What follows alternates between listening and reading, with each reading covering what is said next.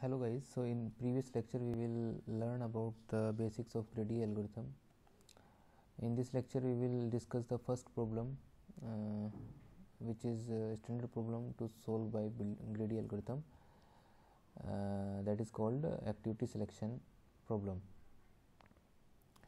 So the greedy algorithm have a concept that for any locally optimal choice will lead to globally optimal solution.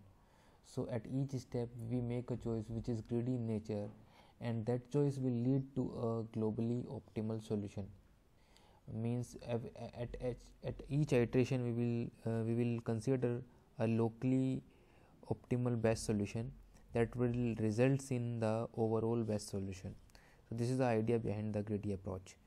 So the problem activity selection problem says that if we have a set S with n activities, so a set S contain n activities, that is 1 to n activities, then these activities needs to be executed, or we can say that we can use a resource can be used by these activities one at a time. So this is a constraint. So the constraint defined is the constraint which is defined is we need to use each activity can use a resource may be anything, so it may be a CPU or something. So but every activity can use a resource one at a time.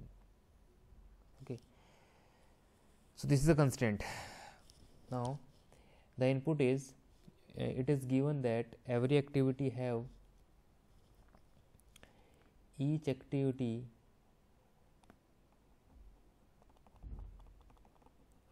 has start time denoted by S of I and finish time denoted by F of I. So every activity have the start time and finish time. The condition is start time is always less than or equal to finish time. Okay, now I can say that so an activity I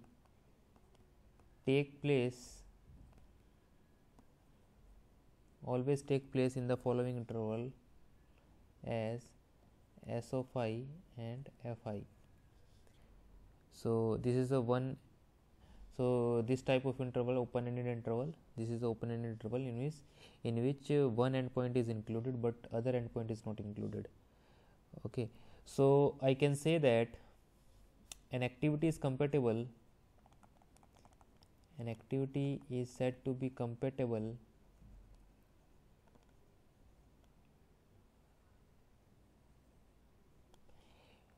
if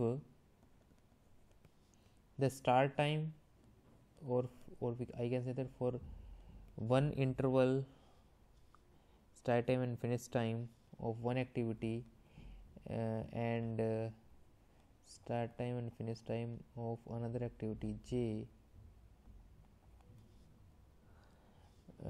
these two activities do not, if these two activities do not overlap,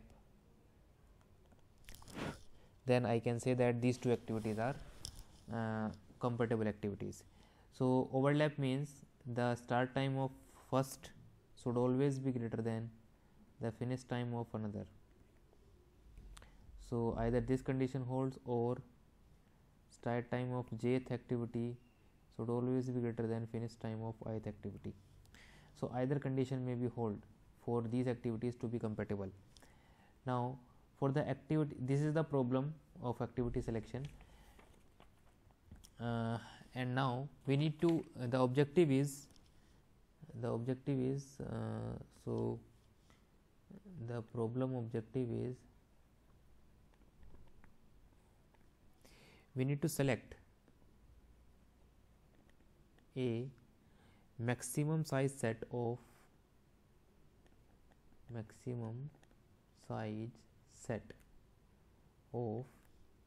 mutually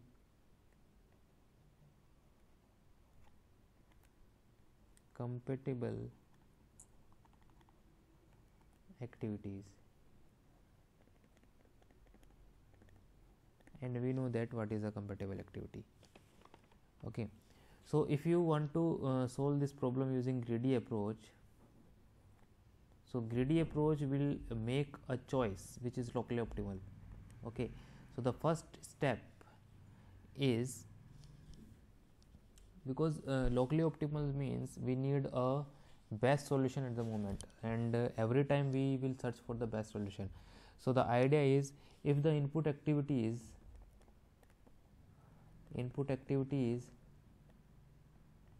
are sorted, or I can say that if the input activities are in order of finish times, FIs, so F1 should always be less than F2, should always be less than F3, and so on, Fi, or F if n activities are Fn. Okay, if the activities are not in order of their finish times, then we can sort these activities, so it will take order of n log n time. The second step would be or second assumptions would be, so first assumption for the greedy algorithm, or first step of the greedy algorithm is to sort the activities in their according to their finish times.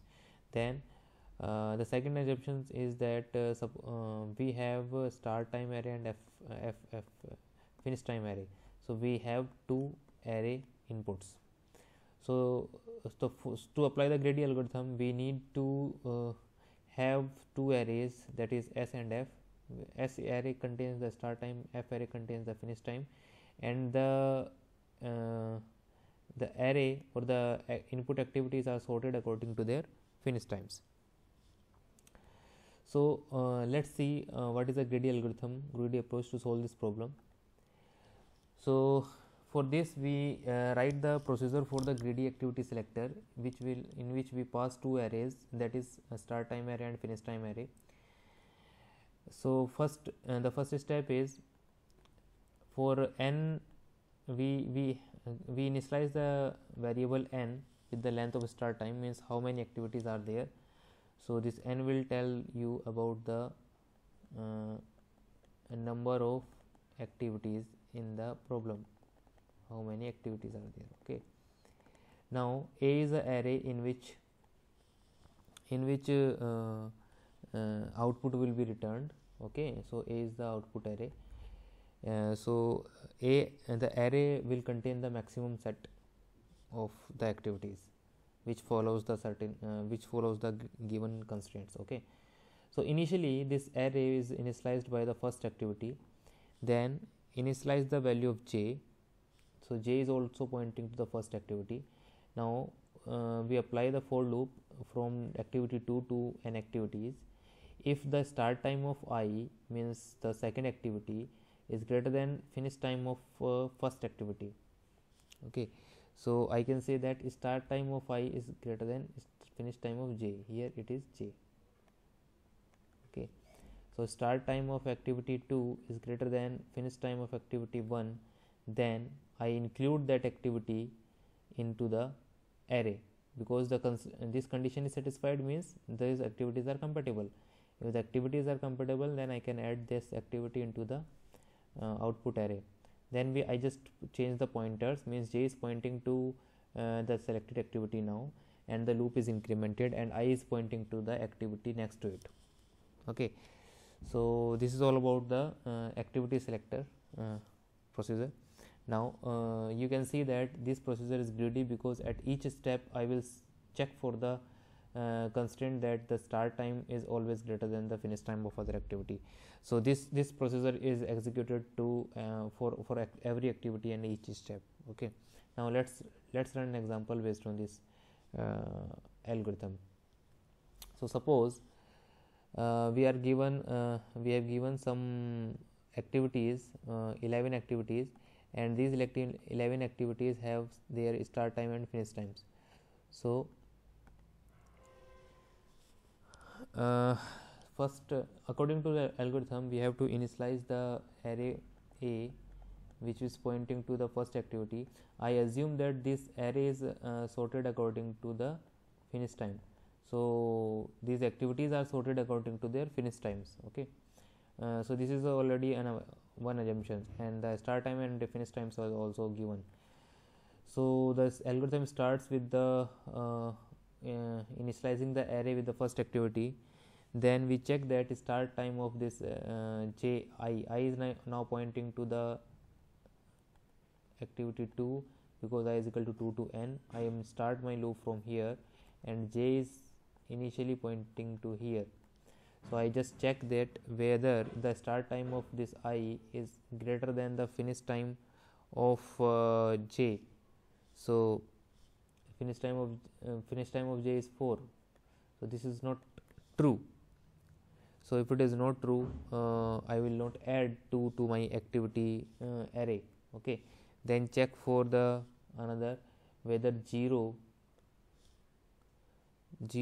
is greater than 5. Sorry, 0 is greater than 4. So 0 is not greater than 4. Again, it is not satisfied. Then I check for the activity 4. Now I is here. Check for the activity 4. So activity 4, 5 is greater than 4. Yes, condition true. When condition true, I just update the array A with this activity. So in this I update the activity 4. Array is updated. Now the value of I would be updated. I is pointing here and j is pointing here. Again, if 3 is greater than 7, no. If I is updated, I check whether 5 is greater than 7, no.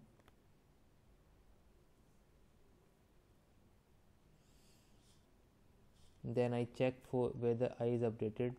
I check whether 6 is greater than 7, no. I is updated. I check whether 8 is greater than 7, yes, 8 is greater than 7. So when 8 is greater than 7, it means this 8th activity is added to my activity array 1, 4, 8, and the j is pointing to here. Okay, sorry. So when I is incremented, so I is incremented, j is pointing to 11.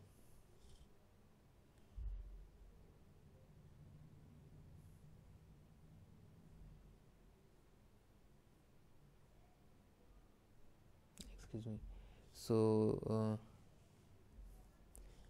I again, so j is pointing here, I is here. I check whether this, so I is here and j is here. After this loop, I is here, j is here. I check whether the start time of 8 is greater than 11, no. Then I is updated. Start time 2 is greater than 11, no. I is updated. Start time 12 is greater than 11, yes, 12 is greater than 11. So I just add this activity to my activity array 1, 4, 8, 11. So this is the final activity array, and according to this, after that, because all activities are covered, we have loop from 0 loop I from 2 to n. So the loop is not executed again, because here the size of n is 11. Okay, so this is the final array of activities, or maximum set of activities with the in which all activities are compatible with each other. So this is all about the greedy technique to solve the activity selection problem. So the greedy strategy, so we will understand the greedy strategy now. To find a optimal solution, We make a sequence of choices at each decision point, and the best choice at the moment is selected. This approach does not always produce the optimal solution. So one point about greedy is that greedy approach does not give optimal solution always. So there are some cases in which the greedy approach may fail, and the greedy choice property says that a globally optimal solution can be achieved by some locally optimal choices. Okay, but in dynamic programming the choices depends upon the solution to the sub problem, but in greedy we make choices, then we solve the sub problems. Okay, so we have some advantages of greedy algorithm. The advantages include greedy algorithm are very simple, and they are very easy to code because there is no recursion in some of the algorithm, or most of the algorithms are iterative algorithms. We have easy to code, and these algorithms are run very fast. So these are the some advantages over greedy algorithm. Now if we talk about the disadvantages of greedy algorithm, then the main disadvantage is it will very often provide the globally optimal solution, and the problem set is limited. The problem number of problems solved by greedy is limited.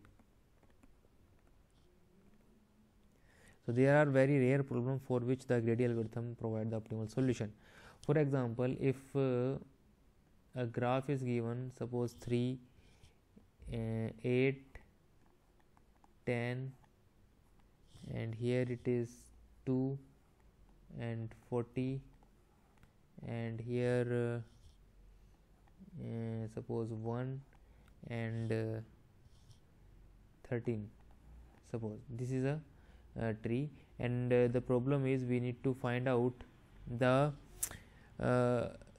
largest root to leaf sum. In this tree we need to find out the largest root to leaf sum.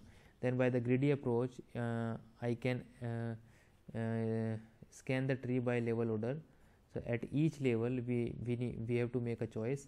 So start from the root, I pick the root node, add 3 plus, at second level I must pick the maximum key value for the 2 nodes, and the maximum key value is 10, so I select the 10, and further I take another maximum key value, that is 13. So the total outcome of this approach is 26. Now but you can see that the maximum root to leaf sum is 51 instead of 26. So greedy approach does not always give you the best result. Okay, so in this lecture we will see the activity selection algorithm solved by the greedy approach. In next lecture we will see the all other algorithm of the grid technique. In order to get up to date, please subscribe the channel.